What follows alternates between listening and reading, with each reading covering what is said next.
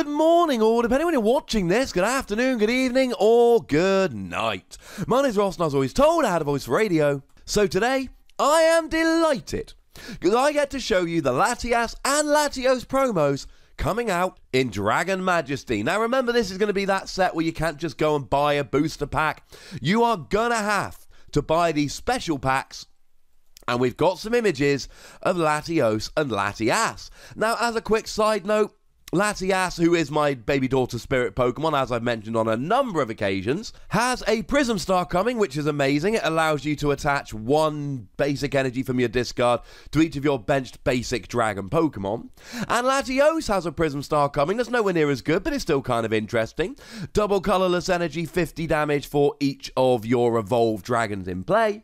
And I told you that these shouldn't be the promos coming out in Dragon Majesty, because they're not in Dragon Majesty, they're in Sun and Moon 7 proper. And I told you that these promos were likely to be different. Vindication, ladies and gentlemen, because these images have been revealed by Pokebeach.com, and would you believe it? They are in fact new and exclusive promos. Yay, etc. Although they're going to be coming with pins, so you know.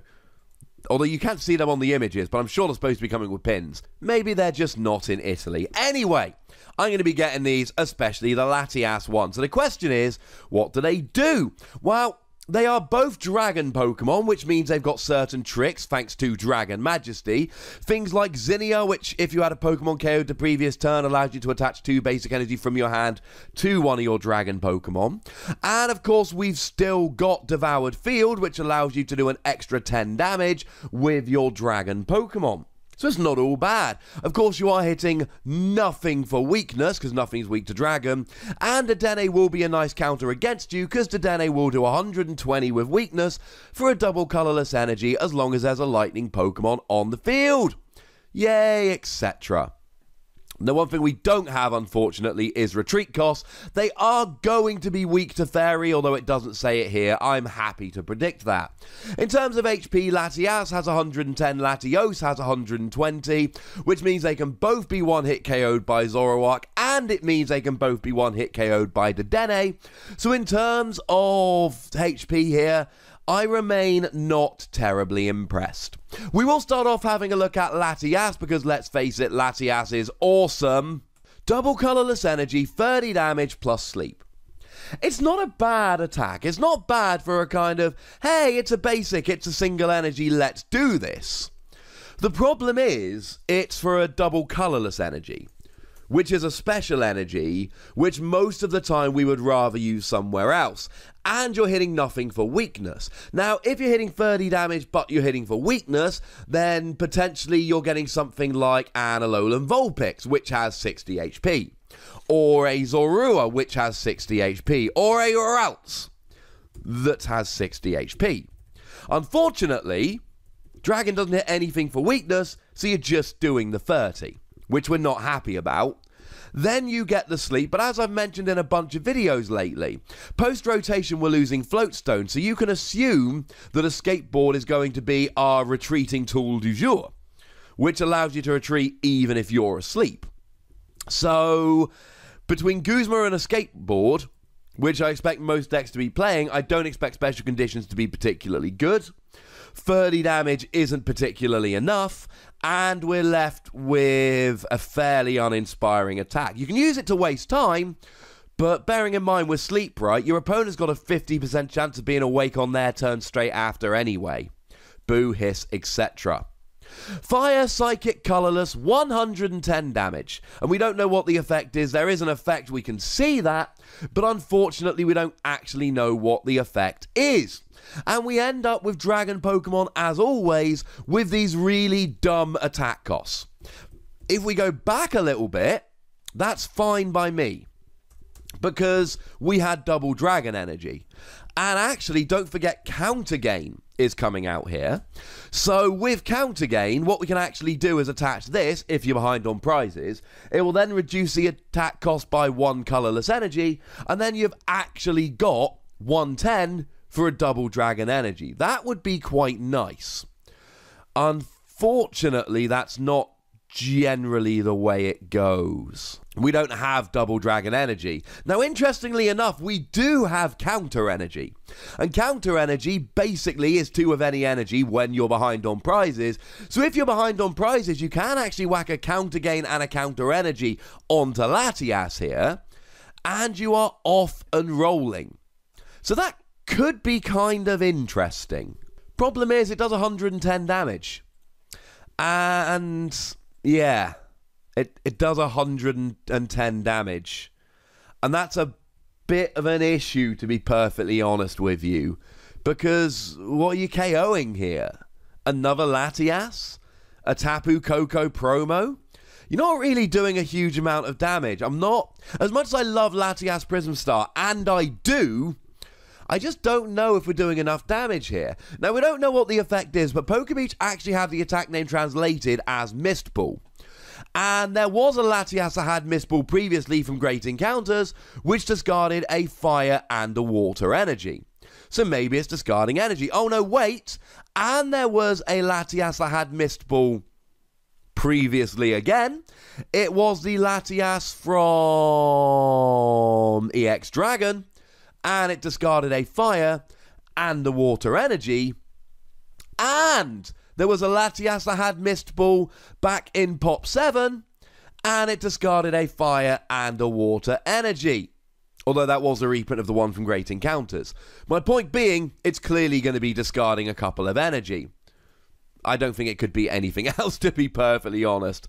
Although interesting to know that the attack cost has changed from Fire and Water to Fire and Psychic. They've changed a bunch of Dragon Pokemon attack costs. Hey-ho. In terms of Latios, 1 colourless energy, 20 damage, search your deck for a basic energy, and attach it to this Pokemon. You know what? That makes perfect sense. But it's a bit annoying. And we've talked about this there have been a lot of Pokemon lately that have done this. And... okay, you do 20 damage, but again, you're hitting nothing for weakness. You attach the energy to yourself, and then you sit there and let your opponent have a free hit. And what's really annoying about this is that you're weak to Gardevoir. Oh no, wait, because Gardevoir with 2 energy gets a 1-hit KO anyway. And since they've got to have at least 1 energy on themselves, if you've got 1 energy on you, Gardevoir 1-hit KOs for a single energy. But something like a Tapu Lele here will do an extra 20 damage when you put that energy onto yourself. It's just not terribly inspiring. The good news is, it attaches from the deck, so it does mean that you can get this second attack going just a little bit faster. And it is an awkward attack cost again.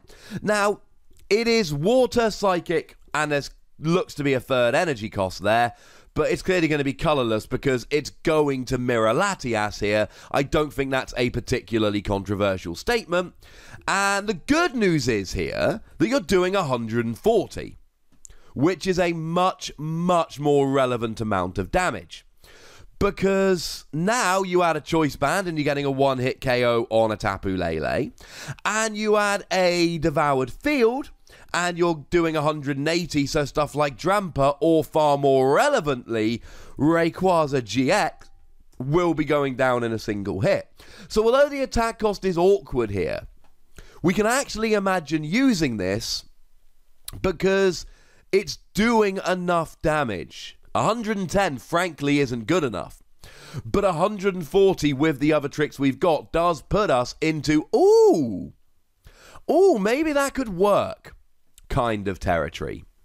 Now, if we carry on the theme from Latias here, Latios had a Pokemon in Great Encounters, and it had Luster Purge that did 120 and discarded all of the energy, by which I mean free of the energy, and Latios EX that came out in EX Dragon, i.e. mirroring the Latias, also had Luster Purge and also discarded free energy. So even though we don't know the effects here, Latias, if it's Mist Ball, we kind of know what that does, and both of the Latias prints that had Mist Ball had equivalent prints of Latios that had Luster Purge, which discarded free energy, so clearly the effect here is discard free energy attached to this Pokemon. So does that mean it's actually going to cost 4 energy rather than 3? I don't know off the top of my head exactly. But again, don't forget you can use stuff like Counter Energy and Counter Gain. Neither of these Pokemon are great. I like the first attack more on Latias because I like to sleep. I like the second attack more on Latios because it does a bit more damage. Both are almost certainly discarding energy. There we go. I'm going to give both of them between 2 and 3 Wassies. I don't like them that much, but I tell you what, Latios could be a good tech because it does almost enough damage, and in some circumstances does.